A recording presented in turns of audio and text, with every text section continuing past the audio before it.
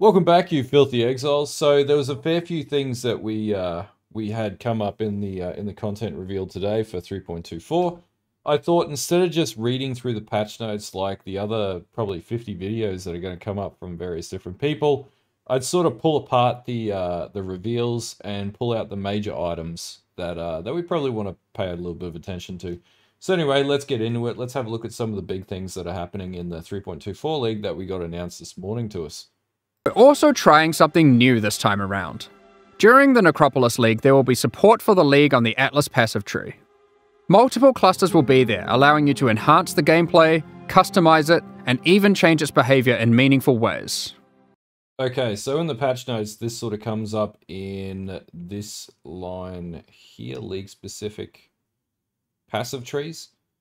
Necropolis clusters will not be. So there's going to be two separate Atlas trees between the standard league and the existing league. Now the advantage of this, it means that you could like super juice up stuff within the league mechanic to make it really cool. It's really good with this league mechanic because basically this is a crafting league or a meta crafting league.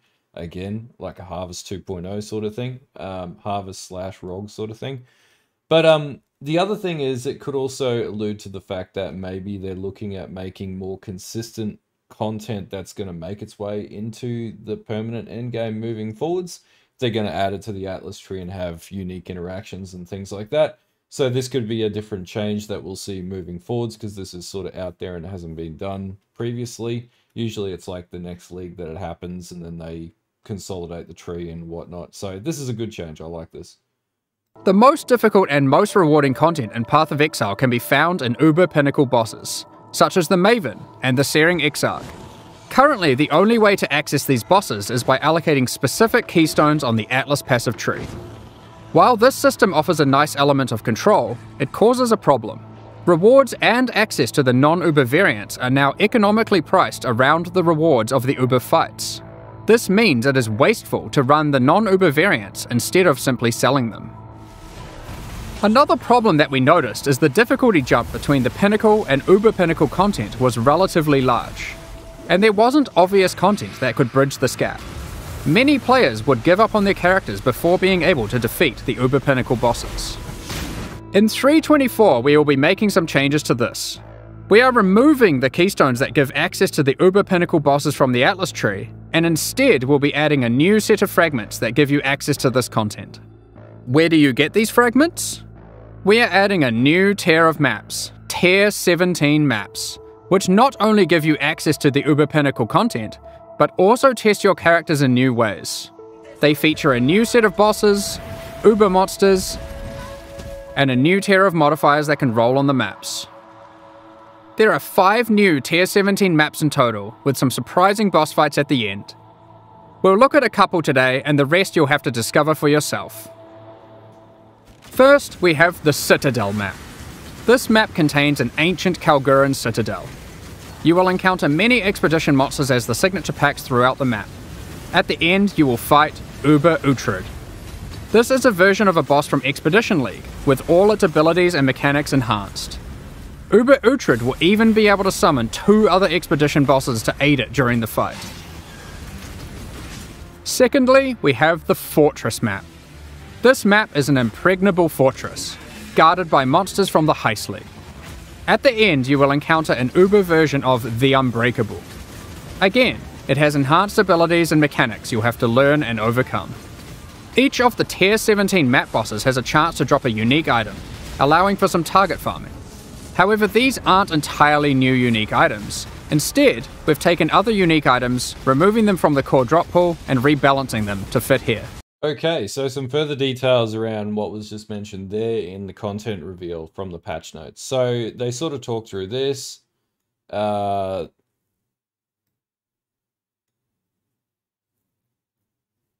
Uber fragment drops. So tier 17 maps are 20% quality and unmodifiable, so very similar to the Valdo's maps from last league. There's 5 new tier 17 maps, which is what they showed there, each with their own bosses.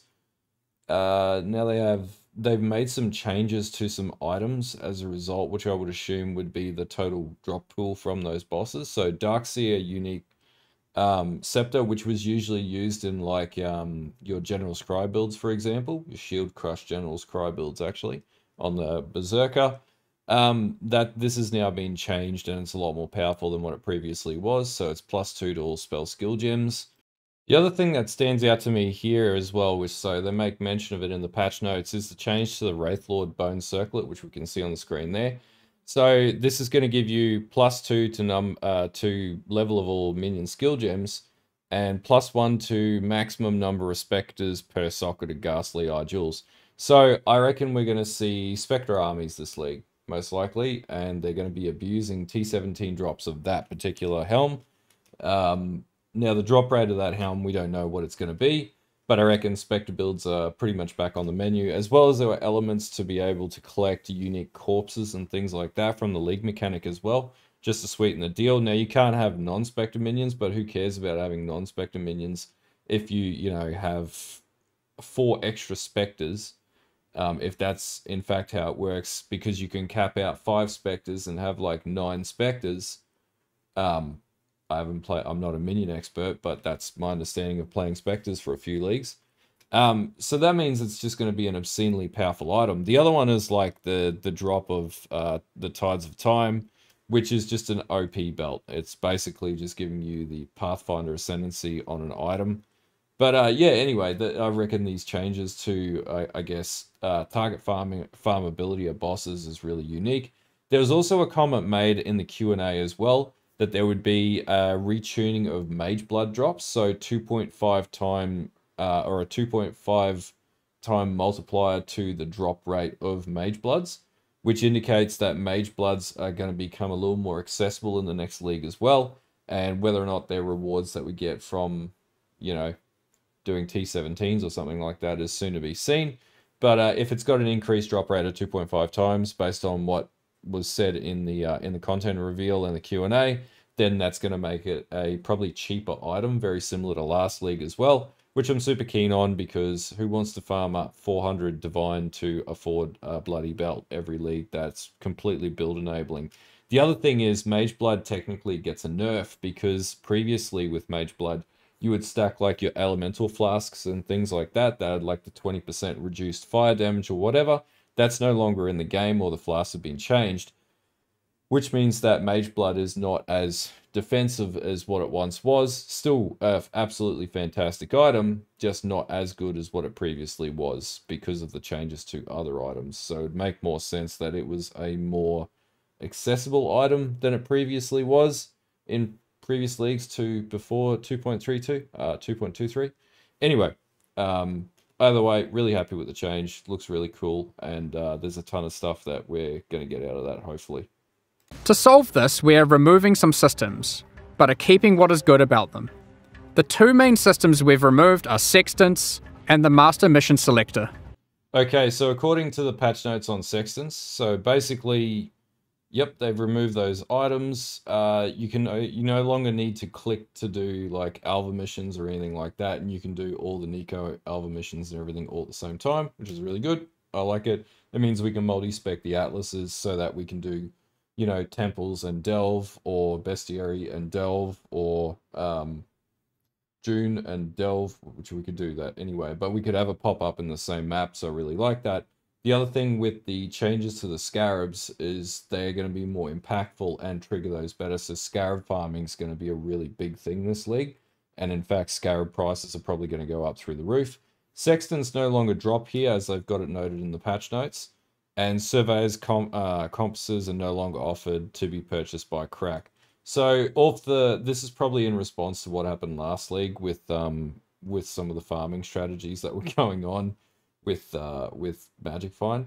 But beyond that point, like, the only disappointing thing about this is we won't be able to delve for bulk Sextants anymore and then sell them out. But, you know, whatever is what it is. It just means that Scarabs are going to be where the money making is. It is not our intention to dull the content, however. We have completely reworked Scarabs to include most of the options that were previously covered by those mechanics, and many, many more. Let's take a look at some of them. Commonly, you might find Scarabs that simply grant access to different content. Here, we have a Scarab that causes Beyond Demons to spawn when killing monsters in your maps.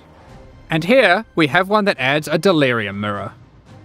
Each type of Scarab now has multiple versions, so if you want to fully invest in a type of content, you can do so. Here's a suite of Ultimatum Scarabs. This Ultimatum Scarab adds an Ultimatum encounter to a map. This Ultimatum Scarab of Bribing then causes that Ultimatum encounter to grant better rewards and its monsters to yield more experience. This Ultimatum Scarab of Dueling will cause that Ultimatum encounter to always guarantee the Trial Master boss fight at the end, assuming you can survive through all the rounds. This Ultimatum Scarab of Catalyzing will cause all rewards from that Ultimatum to be catalysts, instead of other rewards.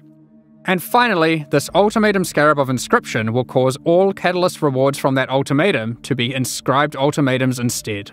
There are plenty of others. If you enjoy divination card farming, you might want to use these. This Divination Scarab of Curation causes more divination cards to drop for each different favoured map you have selected. But it also causes whatever map you're running to only drop divination cards from those favoured maps. So if you want to try and aim for your Mage Blood and don't want to just farm Crimson Temple, then this Scarab is for you. This Divination Scarab of Completion causes your divination cards to have a 20% chance to drop as a full stack instead, for maximum dopamine. Basically, there are now just a lot of Scarabs. You might have also noticed that they no longer have tiers. Scarabs are now all world drops. You can get them anywhere. Some might be rarer than others, but the intention is that there'll be a lot more options than before, and more interesting combinations to consider. If you want to target specific Scarabs, Betrayal has been updated to include most of them, and you will need to relearn which ones come from where. Okay, so the other piece of information that goes party and parcel with that as well is just around some of the new Scarab clusters in the Atlas passives as well. So in the patch notes, they've got 3 new Scarab clusters added to the passive tree that each have 2 small passives providing 4% increased Scarabs per the maps found, and 9 Atlas notable passives that cause the Scarabs in your maps to be 100% more likely to be either Essence, Beyond, Torment, Reliquary, Cartography, Anarchy, Ambush, Harbinger, or Domination Scarabs, which basically means it lets you target the Scarabs that you want dropping, so you can target farm access to those particular mechanics. Also has added new Scarab cluster to the Atlas passive tree with the Remarkable Relics and Chittering Champion nodes. Remarkable Relics causes Scarabs found in your maps to be more likely to be less common varieties, so rarer Scarabs, so like Winged Scarabs for example, while Chittering Champions causes the final map boss in each map to have a 25% chance to drop an additional Scarab. We're basically all going to be taking Scarab nodes this league. Seriously, like it's going to be the best way to be able to get access to the content that you want to play more consistently. The 5 small passives in this cluster provide 4% increased Scarabs found in your maps. So I would be saying, and when I have a look at the Atlas trees, that we're going to be taking the Chittering Champions causes, because if we're going to be blasting maps, that's going to be the easiest way to get Scarabs. This is actually going to either increase the price of rarer Scarabs, or it's going to significantly decrease the price of Scarabs. So they're going to be like, you know, you're going to be able to get a stack of 100, you know, Sulfite Scarabs, for example, for like 20 Chaos or something like that, if you can just blast it out of maps. 4th point here, added a new Scarab cluster to the Atlas passive with notable significant troves. It provides unique monsters in your maps have a 200% chance to drop Scarabs. Again, designed to enable Scarabs to be one of the most significant forms of farmability of game mechanics moving forwards. And added a new Scarab cluster to the Atlas passive tree with the notable Skittering Swarms. It provides 12% increased Scarabs found in your maps. So basically, like, default, like, you're going to take whatever your mechanic is, and you're going to take Scarabs initially, so you can get access to the content that you want to play, and then eventually you're going to wean out of Scarabs once it becomes less profitable, or maybe you might even keep it in there. Considering that Wandering Path is no longer in the tree either, like, it makes sense to have Scarabs in there too. Yeah, anyway. So, I'm okay with that change. I don't think that's a bad change. I think Scarabs are really good. They're content enabling, and it's probably the easiest solution as opposed to having the master missions, which didn't realistically work very well anyway with the accumulation of missions and whatnot. So, yeah. While playing through the campaign in 3.24, you'll notice a myriad of small improvements and surprises. The fundamentals of the campaign are still intact, but we've scattered fun encounters and secrets throughout Rayclast. The Dweller of the Deep has been trapped.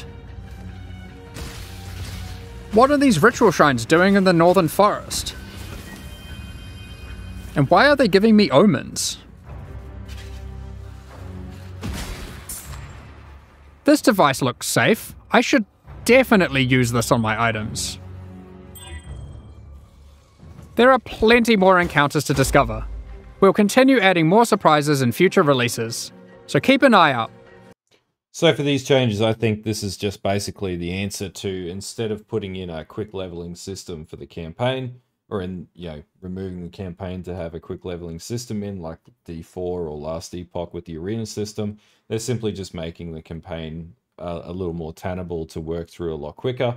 There's also a particular enemy or like a boss sort of thing that pops up with a new league mechanic for Necropolis as well, which allows you to get a guaranteed unique drop, which is yet again just another solution to give players access to those early leveling uniques to progress them through the campaign a little quicker. I don't think this is a bad approach to it at the end of the day. We're pretty clear on their methodology at this stage, which is the campaign is going to stay, irrespective of what the community says. So this is just sort of finding a middle ground. I don't have an issue with that at all. So just some other changes that I picked up as I was sort of doing the build curation video earlier, which would just be good to know if you haven't run through the patch notes yet. So I'm not too worried about like Absolution of Inspiring. This is a buff from what I can see. No one was playing it. Animate Guardian of Smiting. Guardian now deals 30% more damage with its smite ability. Potentially this could be good. I don't know how we're going to apply it, but maybe you could make something out of it. There was an Animate Weapon build last league, but it wasn't really played in any great level. But that being said, it's been buffed anyway. Archmage has now been removed from brands and orb skills, which is interesting. So I think there were a few like storm orbs of storm brands of indecision builds and things like that were using Mind Over Mana and Archmage. Well, that's now been removed, so those builds are now dead. Do with that what you will. There'll be some unhappy players most likely. Ball of Static is no longer usable by totems. There must have been some sort of abuse for that, but it's a really weird change for them to make. Blade Blasts of Detonate, that has been buffed from what I can see here, which is good. Blade Flurry of Indecision, buffed. Blade Trap of Greatsword. This is interesting. Maybe this might be worth looking at this stage, because that got a pretty good buff at level 20 by 40%, so maybe that's something worth considering. Blade Vortex's Scythe, that looks like buff.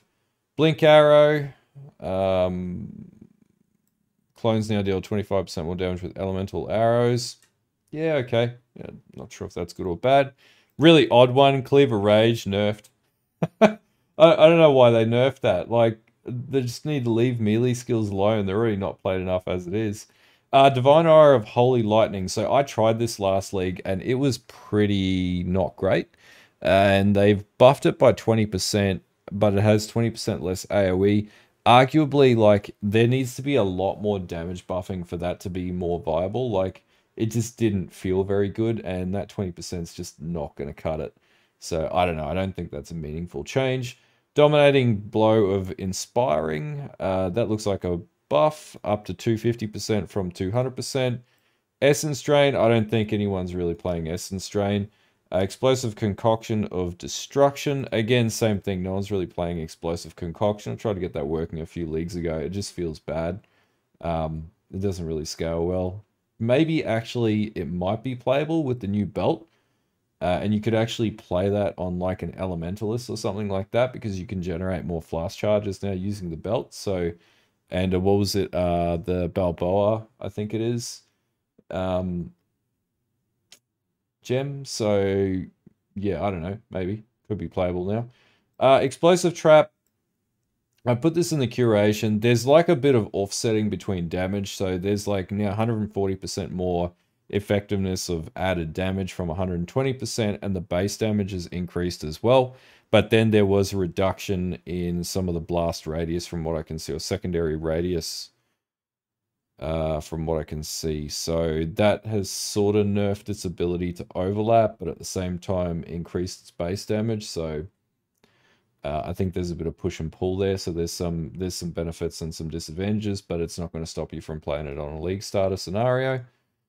Other things, Firestorm or Pelting, like this could be good.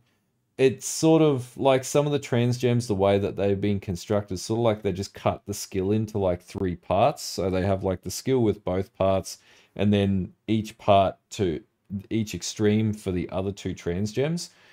Just don't think this is a significant enough change, but maybe might think of a build that can be used with this.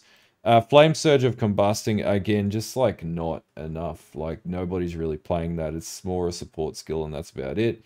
Flicker Striker Power was played on Tricksters last league with Aegis Auroras, so this is actually really good. It's just going to make it more powerful.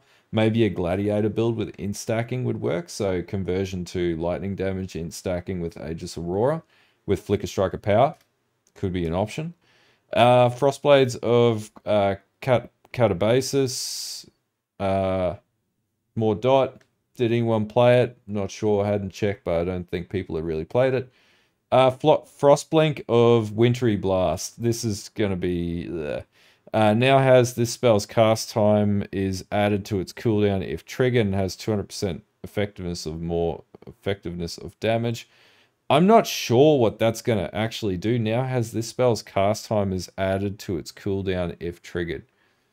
So the more you is that saying the more you use it, the slower it's going to get? Because yeah, this was like a super powerful movement skill. So clearly they've nerfed. This sort of feels like a nerf. General's Cry has been buffed, so that compensates for the Warcry gem.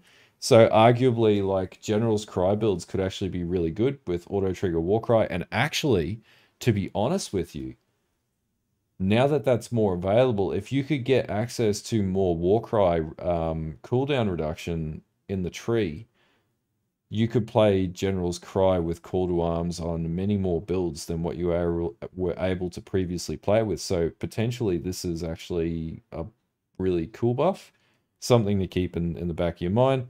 Ice Crasher Cadence, that's been buffed like flat, just damage buffing, which is good. Kinetic Bolt of Fragmentation, this has been, I believe, nerfed. Yeah, it's been nerfed. Lancing Steel of Spraying, this looks like it's been buffed as well. Previously 10, scaling up to 8 at level 20. Oh no, it's been nerfed. Lightning Arrow, buffed. Lightning Spire, buffed. Mirror Arrow, just added in there to be consistent. Penance Brand of Dissipation now activates every 0.75 seconds, so that's a nerf. 50% effectiveness of added damage, used to be 65%. Now deals 16 to 24 physical damage, so it's been reduced, and the scaling has also been reduced pretty significantly as well. And pulses now deal 30% more damage, and hits and ailments per energy after the first, previously 60%. Yeah, okay, it's been skinned alive. I don't think it's going to be anywhere near as powerful. I think it'll still be powerful. I just don't think it's going to be anywhere near as powerful. Ray Spectres of Transcendence. So now has a maximum of 4 Ray Spectres at gem level 1, scaling up to 6 at gem level 6. Now these I think were like, I can't remember if these were Spectres that don't move or something of that nature. But this might be worth having a look at with the new Spectre Helm that they were also playing around with too, like having 10 plus Spectres, and maybe you could have like stationary Spectres, and you could have a Spectre bank that you constantly like cast while channel Spectre or something like that, similar to like the old Soul Rest build, except with Spectres, possibly. Not sure. Maybe something worth looking at. Zombies, raise zombie of falling. Zombies created are no longer usable by detonate dead. Not sure what that mechanic was alluding to. Shield Crush of the Chieftain. There's no amount of change that they can make to this to actually make it good. I can't see any way that you can actually make this build good unless there's like a secret mechanic that we haven't figured out yet. You just cannot get that fire damage to scale well enough. Maybe something like strength stacking or something. Armor stacking doesn't work. So I'm not sure with that. Shrapnel Blister buffed, Sniper's Mark unchanged, slightly nerfed. Slightly nerfed from what I can see there. Spark of Unpredictability is slightly been buffed, base damage buffed, so that's pretty cool. Stormbrand of Indecision